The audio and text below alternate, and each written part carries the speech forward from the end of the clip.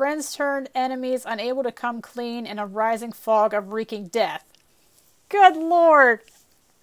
It's so metal! Hello there, Opethians. Hi. Hey guys. Hi. It's Lauren here. Welcome back for more Opeth. So I just sort of picked one. When I hear Bang of the Hounds, I think of Sherlock Holmes and I think of this. I don't know if you guys can relate. Alright, let's see what happens. Alright, here we go.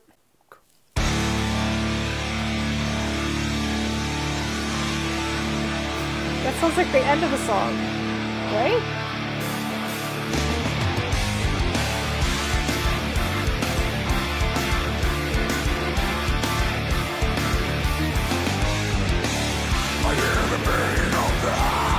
Hey, demon!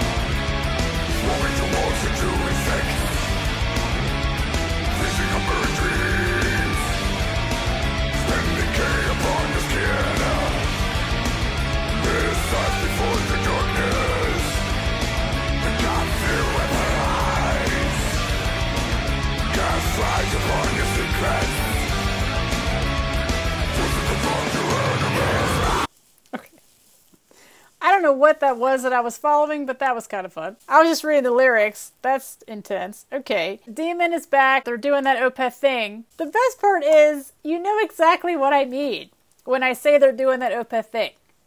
I think you do. Moog. So it's not purr, it's pear. Pear? What the heck is a Moog? I'm going to have to look. A Moog synthesizer. Okay. Get it, Pear. And Martin Mendez, who I'm just officially obsessed with now. He has been with the band since I started this thing. Yes, of course. He's... But for some reason, he has just flown under the radar for a year. Bass guy. Anyways.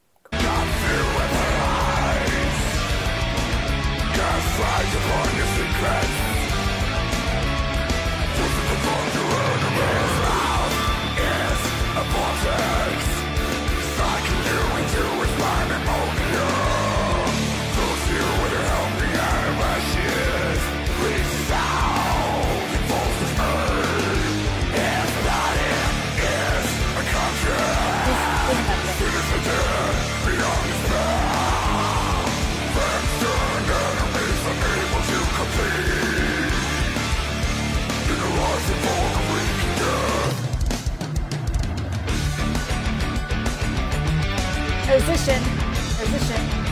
Alright, why am I pausing it? What was I going to say? God. So they're doing some cool rhythms. They're doing some triplets in here, because I know what that is. The rhythms are just interesting, because they're not just like... They just add like... Doo-doo-doo. There's like a little pause, and then they... This is why I don't talk about the music, because I just sound like a big moron. These lyrics are something else. His words are flies. Swarming toward the true insects, feasting on buried dreams. What? That is so metal. And spreading decay upon your skin. His eyes spew forth a darkness that cut through and paralyze.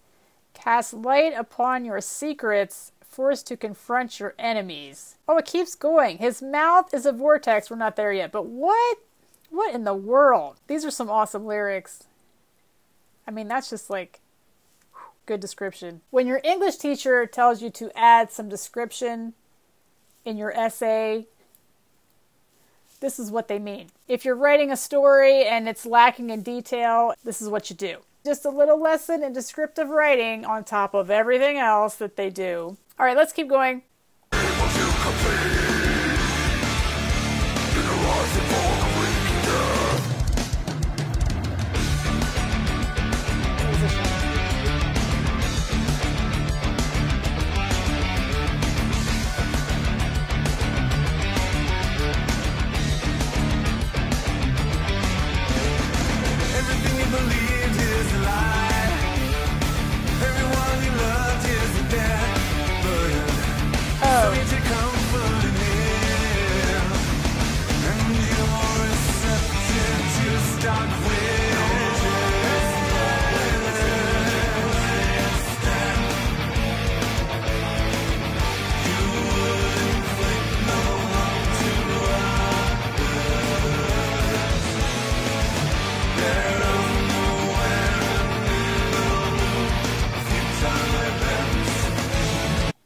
Yeah, I know that sucked. You don't have to tell me, but I have to go back because I was in the wrong spot. I didn't realize we had already heard that his mouth is a vortex. All right, let's continue the poem. His mouth is a vortex, sucking you into its pandemonium, fools you with a helping hand of ashes, reached out in false dismay. His body is a country. The cities lay dead and beyond despair.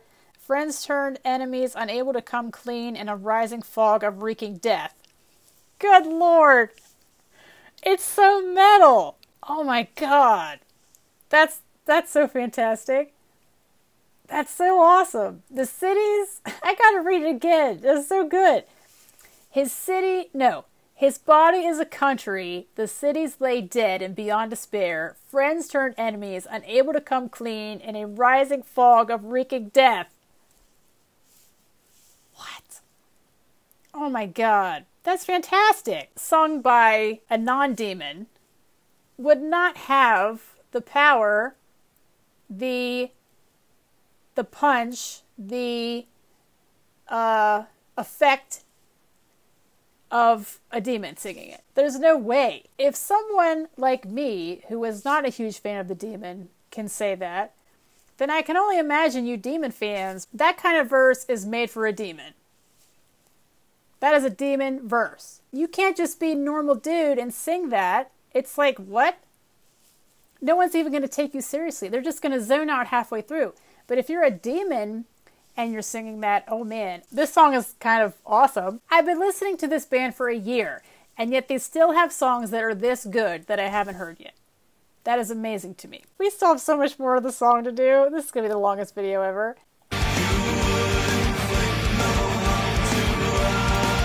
I decided not to go back because we don't have time.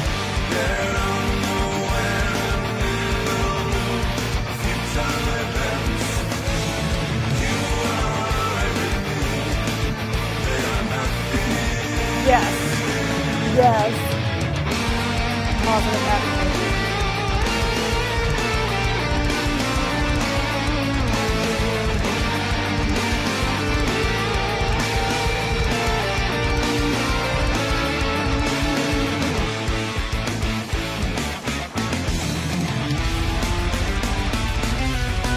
There they go.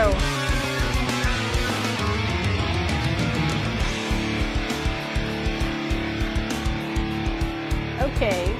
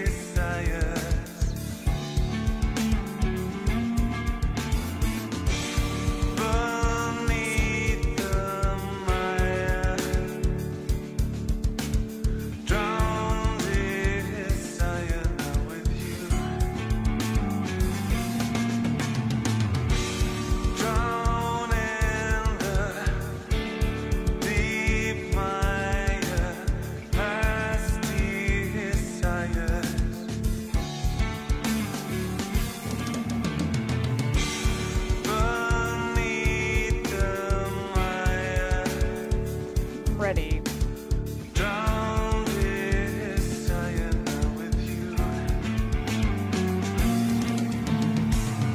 What is this song? I'm really liking this song a lot. So we have this demon describing this thing with all of these awesome descriptions. The rising fog of reeking death. His eyes spew forth the darkness, spreading decay across your skin. Then it's like, you are everything, they are nothing. It's like one of those mantras you would see on Instagram with like, you know, little flower. I know I'm missing the point entirely, but that just really struck me. After all that description in the beginning, and now it's like, yes, queen, You are everything, they are nothing. You alright? Then we had a cool little keyboard section. I don't know, this song is just really cool. There's just too many good songs. Like, I understand, but at the same time, it's like, what? How did this go under the radar for so long?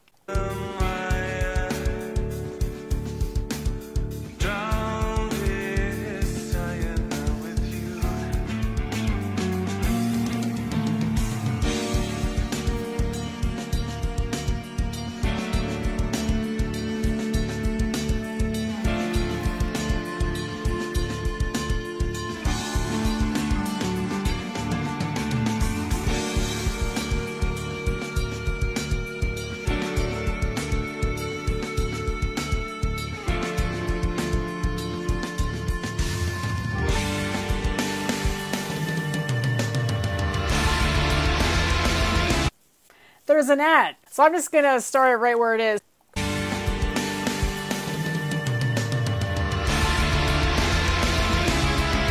That was so Opeth. That was such a position.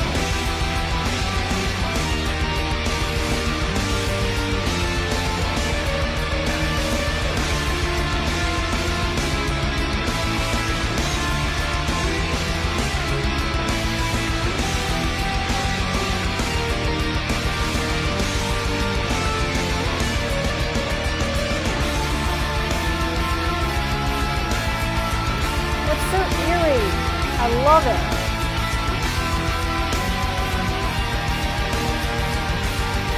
I'm gonna save this for Halloween. Welcome back.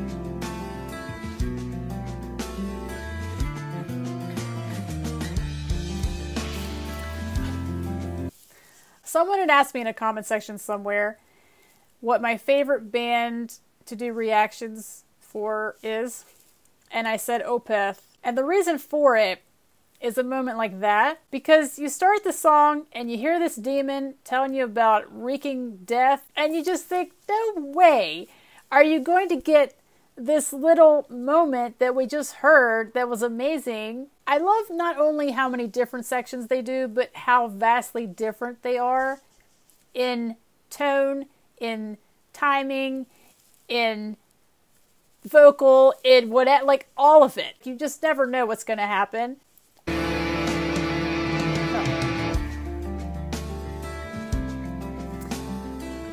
It's those bass notes that are just really, really something.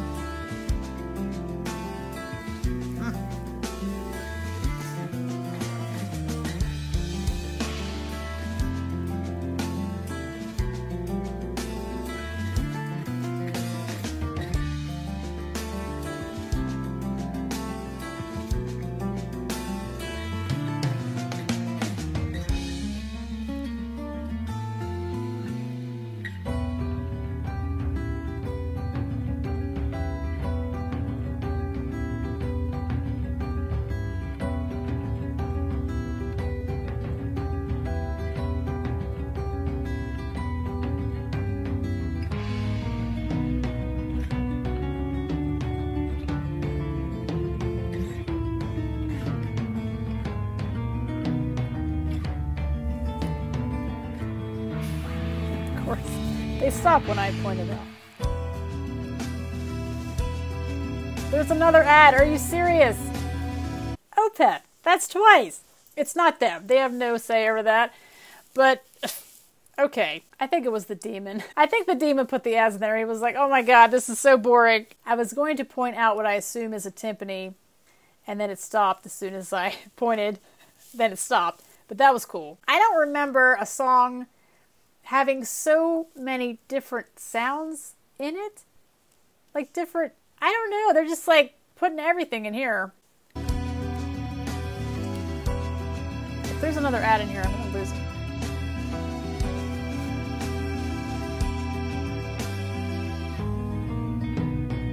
It's back, the timpani.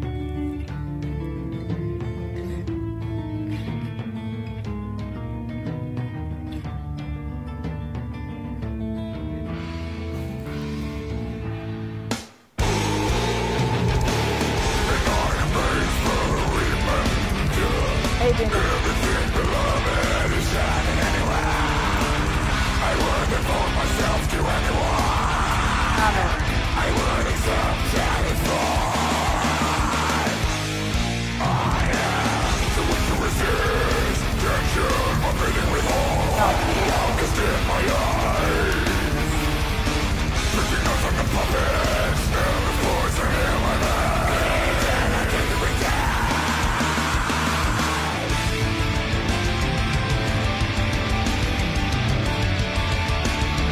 Opeth side. Well, you just can't take it.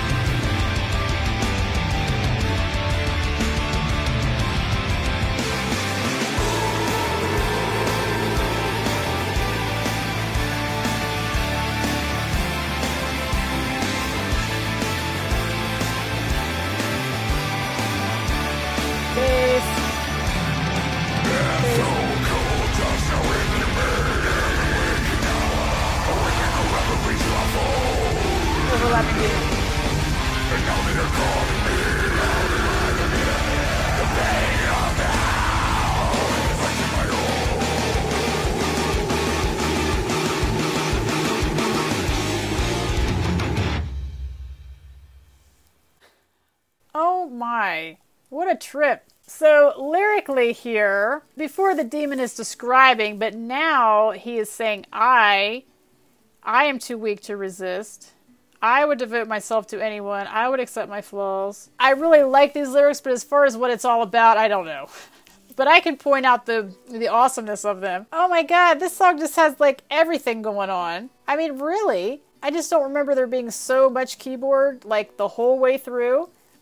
So, loving that. I'm looking forward to hearing it again all the way through, and I'll be right back.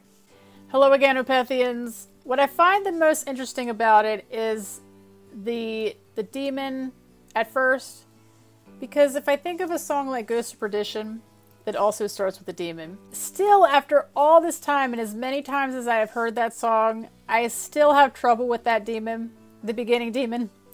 But this song, the demon just fits so well, lyrically by far, but also just in the mix, I guess. With everything else, it just fits.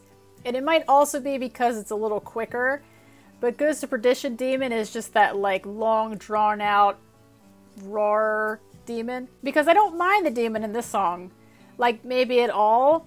I mean, I'm aware that there is a demon, but I'm not like, I don't know about this demon. So thank you so much, Opethians, for watching. I hope you enjoy the rest of your day and your week, and I'll see you for the next one. This is on the Ghost of Perdition album. That's not what it's called. Ghost Reveries? Not, is it Ghost? Something Reveries. Reveries? What did I do with the... I've lost my mind. No, seriously, what did I do? Did I close that? Are you serious? Oh, here it is. Ghost Reveries, that's what I thought. Ghost Reveries.